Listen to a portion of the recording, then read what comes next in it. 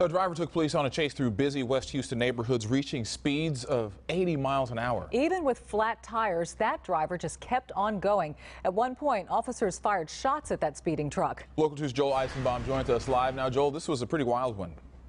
Oh, this was a wild one. It had everything: speeding, shooting, crashing. That last part happening right across the street here at Gessner and Tanner, Northwest Harris County. There's a utility pole over there, worse for wear, but nobody hurt.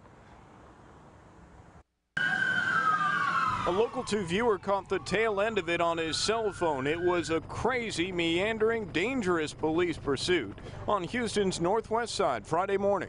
Man, he came flying, I mean literally in the air. And when he came down, he jumped over, just clipped beside of me. Minutes before that sideswipe, police thought they had the suspects, a man and woman, cornered in Bunker Hill Village when the wanted duo's F-150 slid off the road.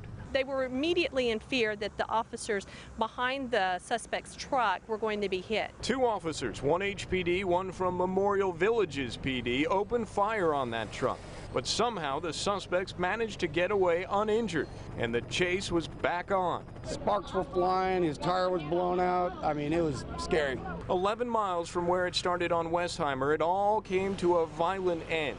At Gessner and Tanner in Northwest Harris County, the F-150 crashed into a utility pole, and police say the male suspect tried his luck on foot but didn't get far. Young lady, why were you running? The answer to that question may be in these mysterious suitcases spilled out on the road.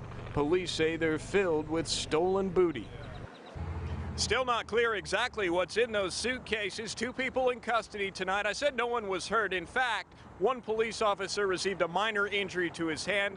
They're in the process of identifying and charging these suspects tonight. We're live on the northwest side. I'm Joel Eisenbaum, KPRC Local 2.